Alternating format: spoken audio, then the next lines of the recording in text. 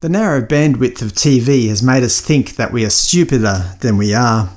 Occasionally I get the urge to sit in front of the TV and just watch the latest hit TV show, either because people at work or school are talking about it and I want to feel like I'm part of the conversation, or sometimes I get a feeling of nostalgia, where as a kid I would curl up in front of the TV and watch a classic episode of The Simpsons or whatever.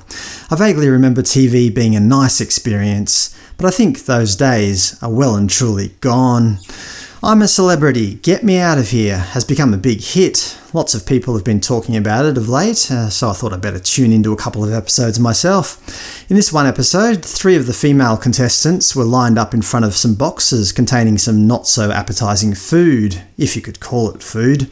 The middle box contained goat brains. The middle contestant had to reach down inside without looking and try to guess what she was holding.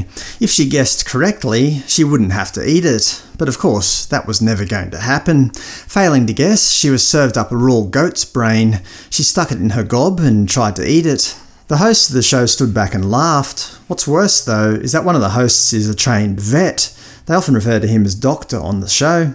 With all what we know about neurodegenerative diseases such as BSE, that is, mad cow disease, surely it's not too much of a leap to assume that eating raw goat brains poses a similar risk.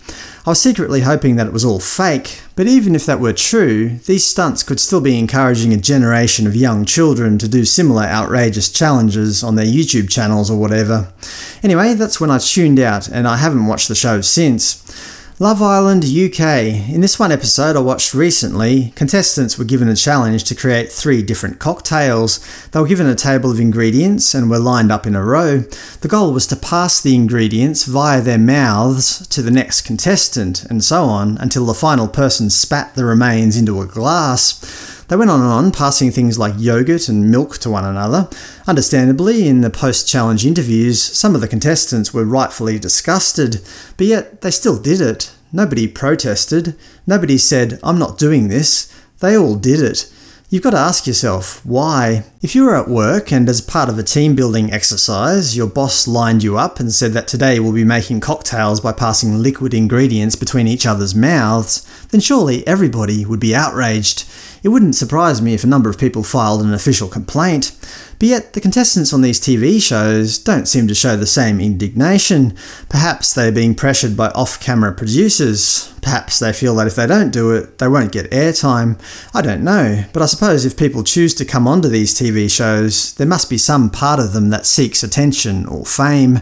But is this really the type of fame that they want? Passing milk in their mouths between people they barely know? It's outrageous, it's disgusting, and obviously it's unhygienic, but yet it's on TV. YouTube is heading down the same route, depending on which channels you watch. People are doing more and more outrageous things, trying to compete with other channels in the vain hope of attracting more viewers. This constant pressure to be successful on the internet is leading us down a dark path. Joe Rogan used to host a show called Fear Factor, where contestants had to do absurd challenges to try to win some cash. He commented on the ridiculousness of the show. It was a preposterous show from the jump, and I always thought it was going to be cancelled, but it was a giant hit. Immediately, it was like a hit. I was like, this is so stupid. This show is so stupid. And the reason why I got the gig was because I made fun of it. He then talked about one particular challenge that brought the show undone. It was called Donkey Juice and required the challengers to play horseshoes. If they didn't win, they had to drink the seminal fluid of a donkey. He said, they played horseshoes, but they could never win. Even if you made a ringer, you'd have to drink 1 ounce. But if you f***ed up, you had to drink 10, 11, 12 ounces. These were jugs. Jugs of... It's so hard to imagine that was a real show. Well, this was the one that killed it. That episode killed it.